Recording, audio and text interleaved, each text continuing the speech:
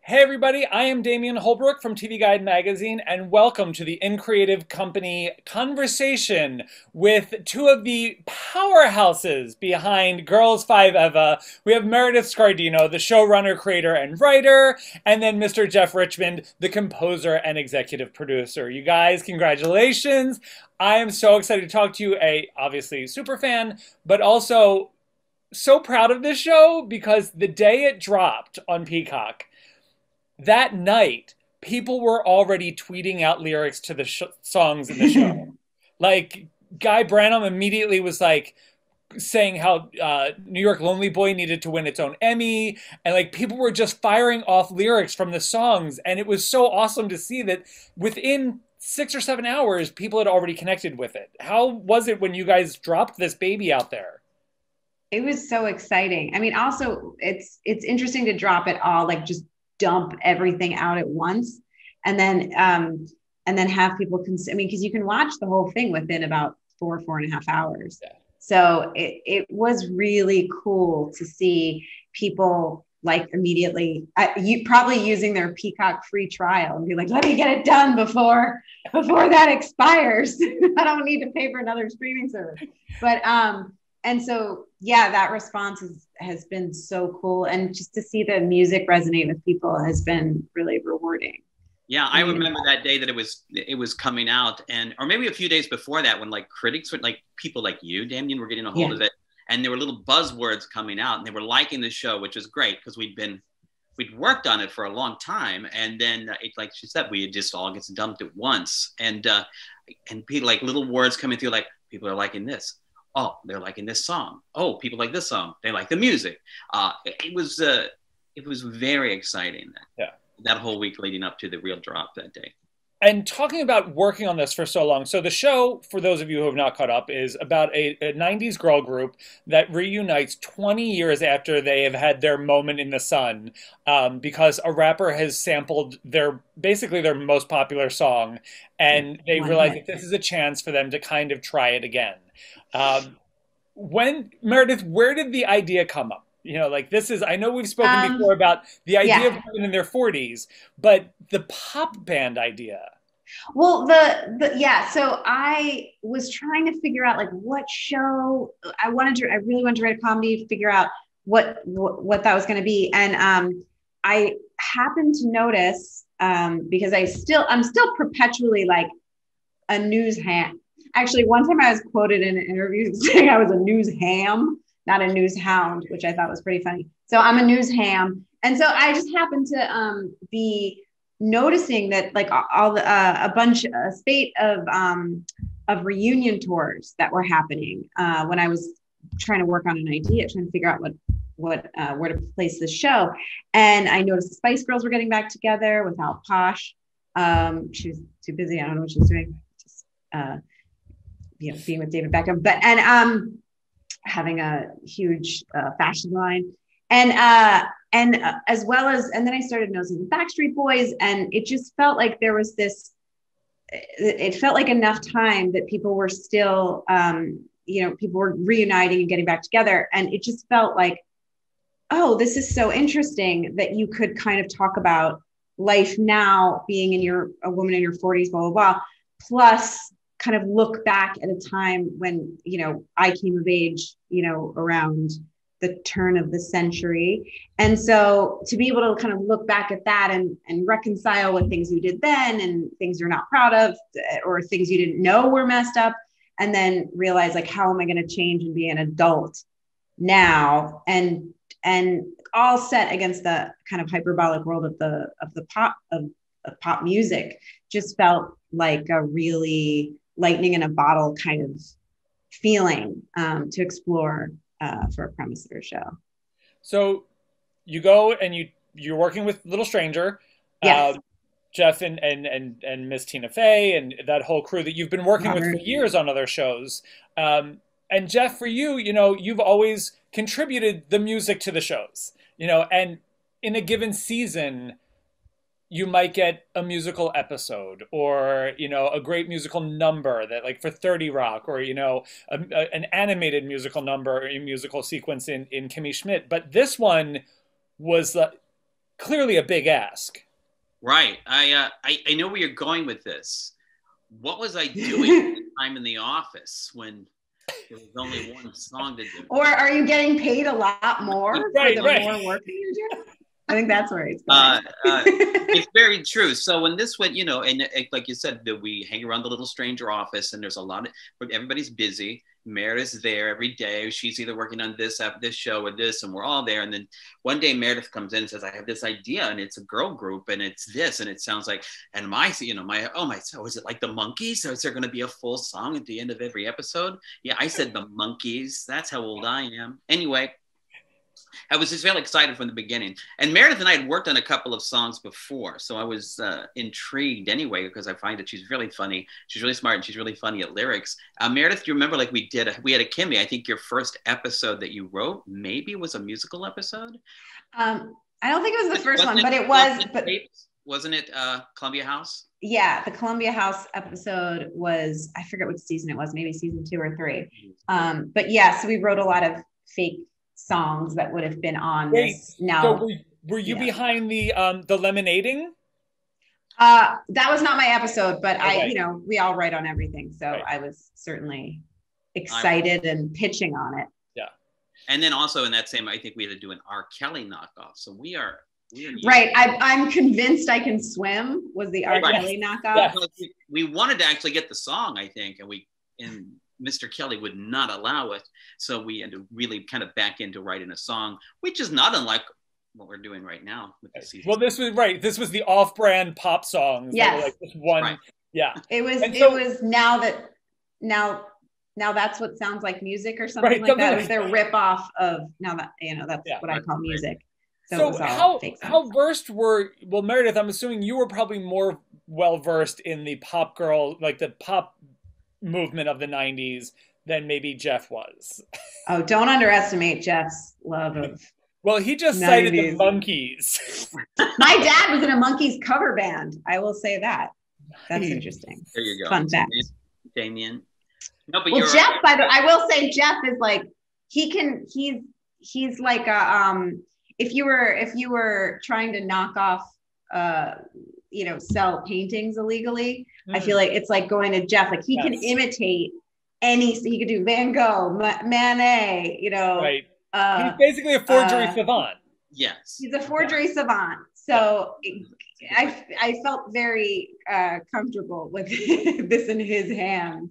So you guys had all but she's a real star that she knew what kind of song she wanted in there as well. And I think that the only thing that I'll say about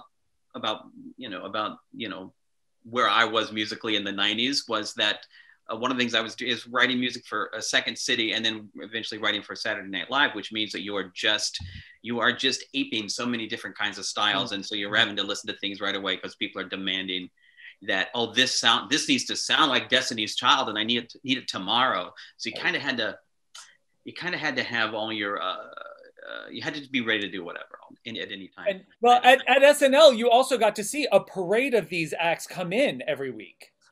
Absolutely. It's every week you get to do that, which is an exciting part of that job because you're right on the cusp of actually what's going on musically at that particular moment in time. And so every Thursday, whoever they'd be Brittany coming in for a sound check and then being able to go on the floor and listen to them or whoever they were, Beyonce, all of it super cool and exciting. And to be in the room, you got to really feel what that was like and really listen to that music. So what was your writing process? Because again, you've created a great comedy that's filled with tons of jokes and then you add music on top of it. And aside from just the recording aspect, like how much more work did writing music for a comedy add to your, like people say, oh, when you have your second baby, it's not just like 50% easier. It's still 100% more work. Right. Well, we approached it, all the music is like snippets. So we would, because they live within the body of a comedy that's a scripted comedy, it's not a musical. So, some of the songs would step out a little longer. Like, for example, Dream Girlfriends is about a minute and a half or something, or a minute on screen within the body of the episode. So, but for the most part, it would be like a quick flashback. And so you just write a little verse or just the chorus or even just one line that you don't even know where it was in the song. And so in some ways that made it feel more manageable for myself at least, and also the writers, because we weren't necessarily all songwriters. And then, but what the fun organic part was just that once we started doing that, Jeff would be like, hey, we should make this a full song or whatever. And so then we just started writing them after the show wrapped and was really in post. Jeff and I started like working on these full versions of the songs, which at that point it was already past so much of it. So it felt much more manageable. If we had thought about doing it within, while trying to get the story to all work and all that stuff, it might've been a little bit more overwhelming, I think. Yeah, and I think Meredith nailed it too. It's like Meredith, who is actually a very gifted lyricist, really does a great job. But they do, comedy writers do tend to like, here's some funny rhyming lines that kind of scan, but this is the general idea, the gist and what the hook of the song could be, and then you kind of take that away and you bend it and shape it until it feels like it's singable and musicalable. Yeah, Jeff would like he was really good about being like, okay, well, here's something we think is funny, and here's 2 lines of it, and he'd go, for example, the Puber Dude song in episode 7 that Andrew Rannell's old boy band sings, Boys Next Door, and in the table read, the only line that was scripted was, look who went through Puber Dude, it's the boys next door. And so Jeff kind of took that and was like, I feel like we need a little bit more here and there. And so we were all pitching on it. And eventually we got 2 verses that ended up living within the body of the show. And so that's kind of how it grew, like hatched from that egg. And then eventually we wrote the whole song. And Jeff, how much of this... Because once we have... Oh, I'm sorry, Damian, go ahead. Yep. I just want to know how much of this... Once we had Andrew Rannells, I just knew that we had to give him more to sing because people would demand it. Yes, he's incredible. Yeah, that makes total sense.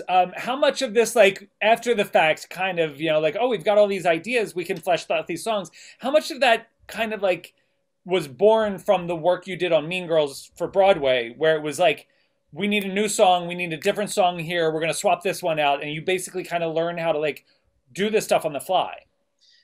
Yeah, you do that on the Broadway scene for sure.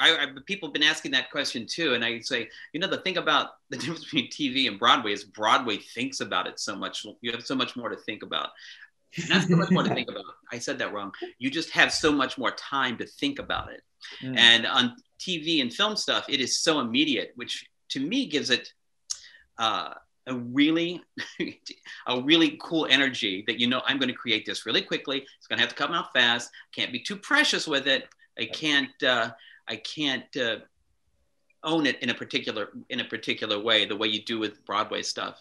And so I think it happens quick, and I think it happens in a more fun kind of a way. I'm not trying to trash Broadway. Broadway is super fun. But the time it does get really fast on Broadway are the weeks right before you open, the couple of 3 weeks, the month before, when you're in previews and certain things aren't working. And you're right, then you're in there jumping in and you're tossing a song out and turning it over the next day with a full cast of people. It is a nail biter. It sounds harrowing. But I will say also, like, the fact that we were run and gun with the way we were making these songs kind of really did work with the way that this group was churned through a pop machine. So it always felt like whatever they did in the past was underbaked. So we were happy to be like al dente. It does. There is a very, very much feels like a lot of their stuff was the first draft. First thought production. Yeah, first thought. This is an idea. Let's go. And now, which one of you is responsible for rhyming gelato with Nelly Furtado? That's Jeff. That's me. Yeah. Well done. Well done. That was I can expand on that song too, because like when Meredith was writing here, that Little Stranger, we know we're getting ready to go into production, and in the I think in the pilot episode, which is where that comes from, that song was just kind of in little fragments, and I went to Meredith and said, Meredith, we got to write. We got to get this one written. And at the meantime, I think you were really busy just trying to keep the room going. Because we also had to get it written because it was also the song that had to get sampled. Like it was, we had to write that whole song so that we could do the other song. But that's kind of, that song got written in the beginning and kind of quickly, I think. Because that's their anthem. And then that's that was kind of Ever. cool. Yeah. And it was cool that Jeff pushed to kind of make the whole thing, because that was kind of a proof of concept for all the other songs that we ended up doing, being like, okay, these are viable full songs that we can. And to jump on that too, we really did need to know, to be honest, like, oh, can we do this? Can we pull this off? Well, can we make these sound good? Will they sound right? And so it was good to do a full version of one right at the beginning to stretch our legs into that world, into that style. It was really learning there in the first few episodes, I think. Yeah. And how much of your cast abilities did you have to kind of like write towards or around? Well, they're all superstars. Yeah, they really are. It's kind of like when we first went into creating this show, it was always another source of comfort to be like, well, we'll get funny people. And if one of them can sing, great. And the rest can kind of clap and like dance. Because a lot of these girl groups didn't have, you know, a murderer's row of singers. Right. But then when we started casting, and first we got Sarah and then we went to Renee, and it was like, oh my gosh, we have these great singers, and Busy and Paula are both really talented singers as well. So then it just felt like, okay, yeah, let's make as many songs as we can. And definitely. And also we did talk about that in the beginning and saying like, well, if we have Sarah and one more singer, we can always Partridge Family this, because there's only Shirley Jones and Dave Cassidy singing. There, I got that in there too. But you know that we could have sweetened all these tracks with other people and studio singers. We didn't have to, and everyone was so talented. And that could have been a plot line that there was someone else that sang all Summer's parts. Oh, right. I wanted to ask about that. Like, were there backup singers? Were there other vocalists, or you just relied on your four and then Ashley? And Erica. Right. In the past songs, it was Erica, Ashley, and Renee, Sarah, and Busy. But I can't say that we didn't do on a couple of the songs a little sweetening, because that's what you do. So I would like to say there is every now and then a little bit of a different vocal, but it's only to add a little, just to fill it out a little bit more. And so your cast, and that's the thing, is you've got Busy Phillips, you have Sarah Bareilles, you have Renee Elise Goldsberry, you have Paula Pell, this show now proves that she can literally do anything. Paula Pell. Yeah. I mean, then you have from Mean Girls Broadway, you have Erica Henningsen and Ashley Park showing up. So you do have, and then you have Andrew Reynolds. So it was like you did have a wealth, like an embarrassment of riches to work with, because they're all also incredibly funny. When you started to think, first of all, I also need to know, before we even go further, in season 2, will we ever hear music from Wiki's album Yesternight? I would love to write some Yesternights. We also really want to write Will Chase's, Det Robson's single White Jazz. I also really want to write Tiny Butts Forever, the full song of that. We ran out of time. I would have loved to have worked on all of those. Because when she walks past that poster in that episode, I was like, I need to hear that album. Very self-serious. And then you guys actually did come out with an incredible album that's available on like Apple Music. You've got these recordings, the full-length recordings, which I texted Jeff and Tina after it dropped. Like, I was driving somewhere and had to pull over. The lyrics that were just like, I kept covering my mouth laughing and had to pull over because I was not steering. The lyrics to you can't listen to it. Oh. The lyrics to I'm Afraid are like an escalation of just insanity. And we don't get to see some of them on screen because she has this entire verse about being afraid of throwing a baby into a ceiling fan. These are real. I got to go in and write like my darkest, weirdest. I mean, they're not all, I don't have a thing about corpse sex. That was someone else's joke. But so I definitely had, you know, help from the room. But that baby thing, I always have it. My sisters have it. We're like, we hold a baby and I'm like, what if I just throw it out the window by accident? Oh God, it's so precious. And so writing some of those things down was really fun. And also and a little scary because I'm like, does anyone else think this? Does anyone else think this? Right. Yeah. And then, and it's been really cool to see that it resonates with people. And there's a very specific astuteness to New York Lonely Boy. Yeah. A very observed take on a very specific type of child that is based on your son, correct? Yes, my son, Oscar. He's 3.5. He'll be 4 in July. You know, the story is basically like, I had a baby, you know, 4 years ago, and everyone would go, oh, you gonna have a second one or whatever. I'm like, no, he's just gonna be a New York Lonely Boy. That's what I would say. And I'm like, you know, those kids, you see them all over the city. They're always like at a bistro with their parents and having adult conversations. And their clothes are spotless. He'll be one of those very polite, sophisticated little sons in the city. I don't know why I see it more with sons than I do with daughters. No idea. This is just my anecdotal take.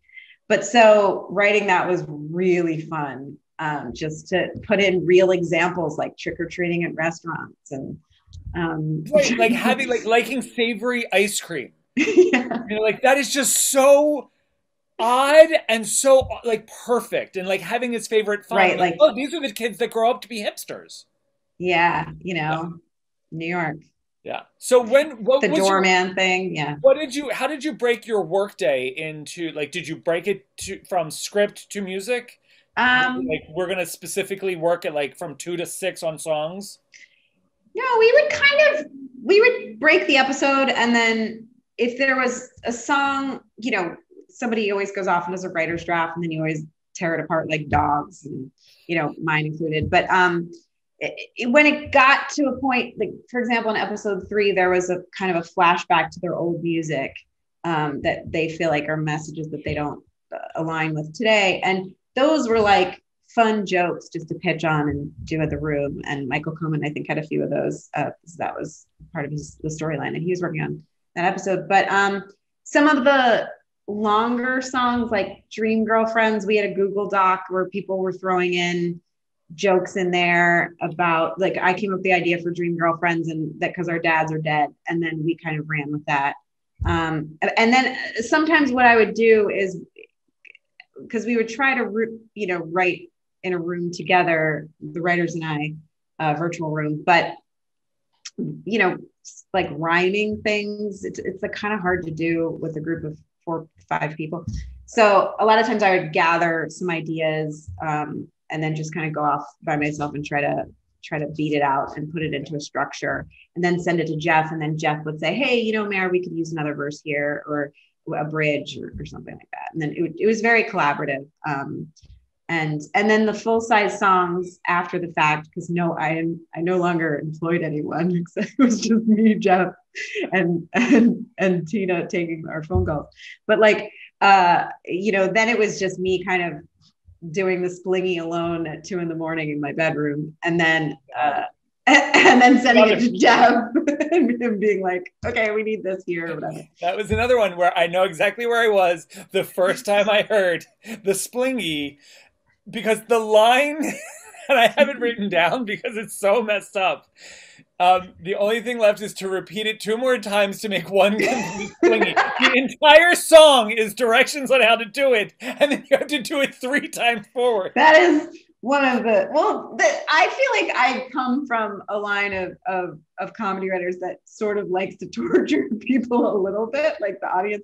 In the Kimmy Schmidt Interactive, we had a similar thing with Taco Snake, if you recall, where it was singing the 12 Days of Hismas, and you had to sit through it, and you got rewarded if you did or whatever. But so there is something fun about giving someone impossible directions and then telling them it's still not over. To do it 2 more times.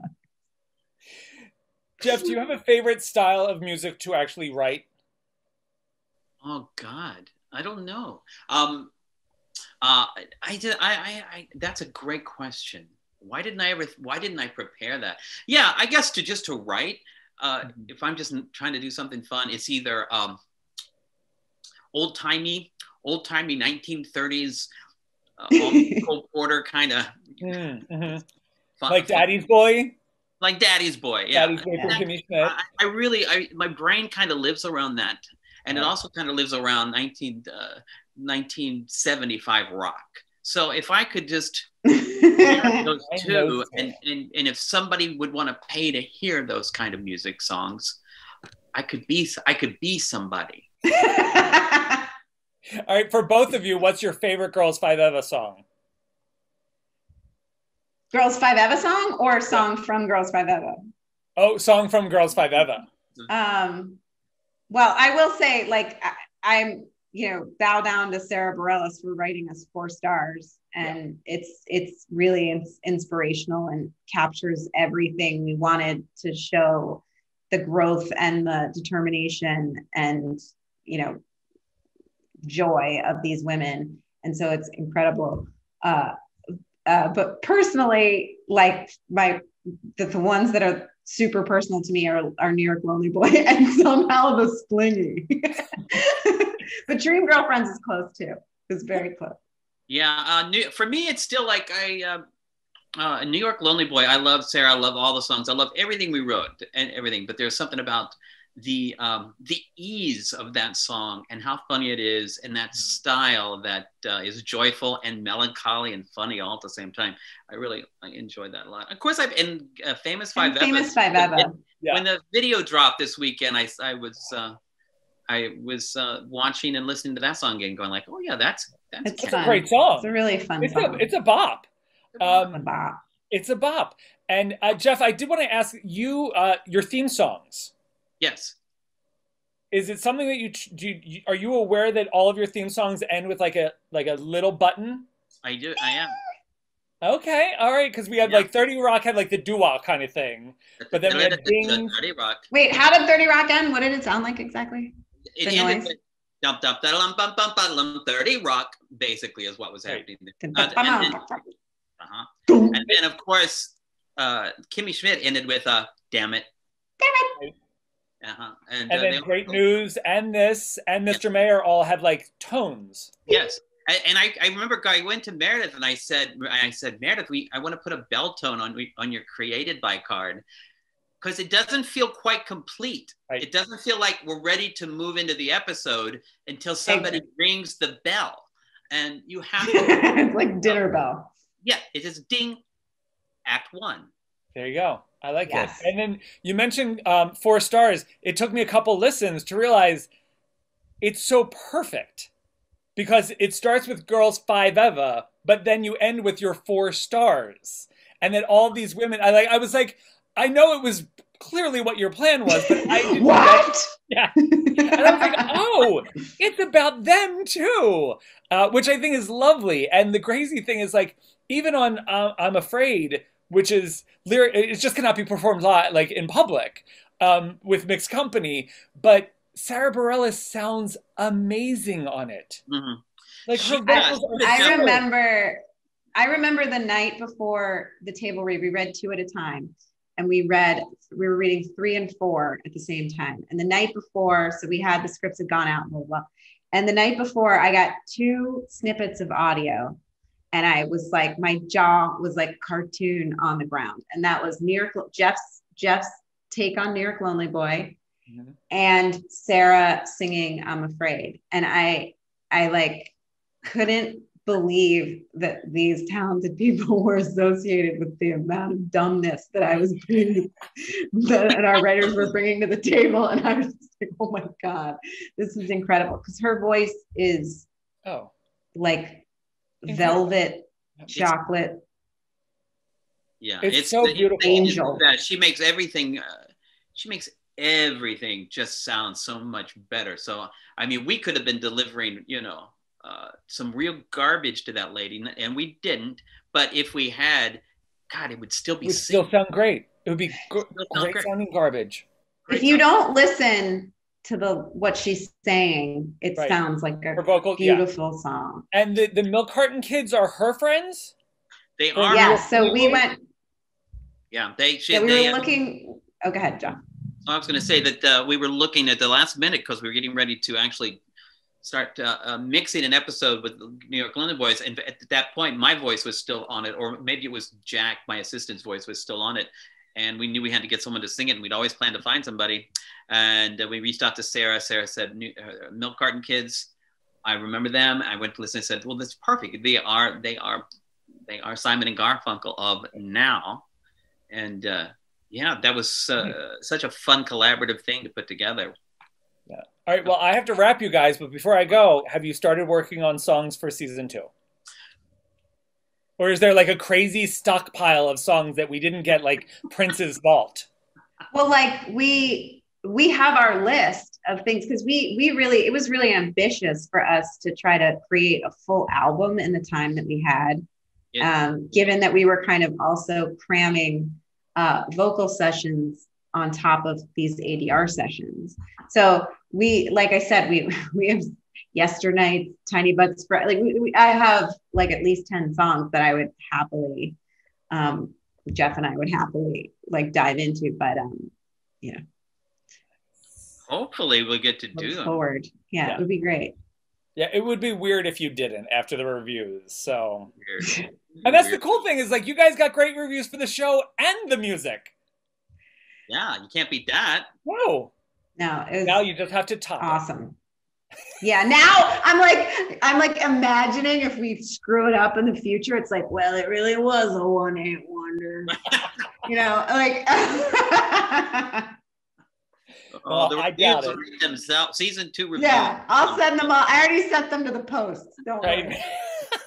All right. Well, listen, you guys. Thank you guys so much. Thank you, In Creative Company. This was fantastic. I wish you guys both the best. Can't wait to talk to you again about new music, new season, award season, whatever. And yeah, thank you so much, you guys. And don't forget, Girls5eva on Peacock.